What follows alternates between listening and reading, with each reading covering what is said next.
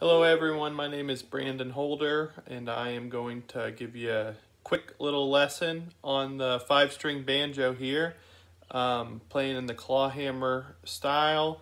We're going to learn the basic Bum-Ditty strum. This is kind of the foundation of the clawhammer style. So all you need for this is just a banjo and standard G tuning, and I'm not even going to do anything with my left hand here. It's going to be all the right hand. So the first thing we're going to do is kind of make the shape that you need for it, which is kind of like a thumbs up, but your fist isn't as tight. It's kind of like this, what it looks like. And you're going to be doing all down, nothing up. So there's 3 parts to the Bum-Ditty strum. The first part is when you have your hand position, you're going to strike your melody string with your fingernail, either on your first or second finger, whichever is most comfortable for you. And it helps to have a little bit of a nail grown out to get a good tone on that. So the first thing we're going to do here is just strike one string, and starting out, I would suggest just to do this 3rd string from the bottom here, the G string. So I'm just hitting that with the back of my nail going down. So that's the first part. That is the bum of the Bum-Ditty. And moving on to the second part is just kind of a brush stroke. So I'm just kind of hitting these kind of bottom 3. If I hit this 4th one, that's fine too. And I'm kind of doing that with both my index and my middle. I'm sure everyone does it a little bit different. And then the 3rd and final part is your thumb here just plucks the open 5th string.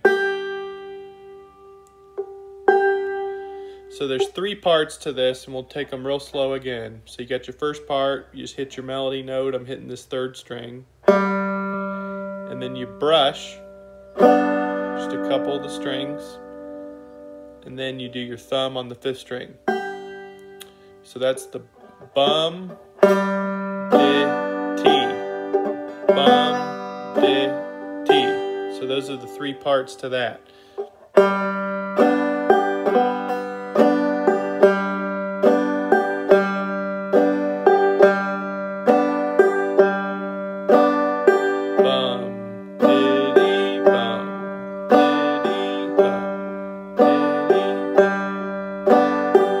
So it's just getting used to that motion. It's an unusual thing to be doing with your right hands if you're coming from guitar or any other instrument like that.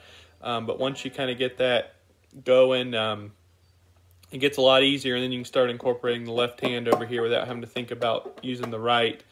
One thing to make sure you're doing when you're practicing this is to get the timing right. So you don't want to be just doing all 3 parts of the Bum-Ditty with equal time allowance for each. That would sound like this. That's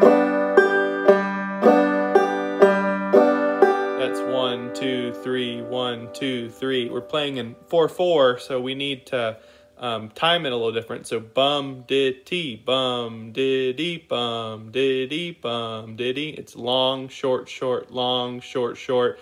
And then in terms of actual time, it's 1, 2, and 3, 4, and 1, 2, and 3, 4, and. So when you're saying the words Bum-Ditty, Bum-Ditty, it kind of implies the rhythm that you need.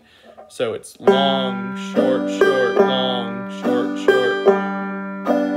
Bum-Ditty, Bum-Ditty, 1, 2, and 3, 4, and 1, 2, and 3, 4, and. And that is the Bum-Ditty strum.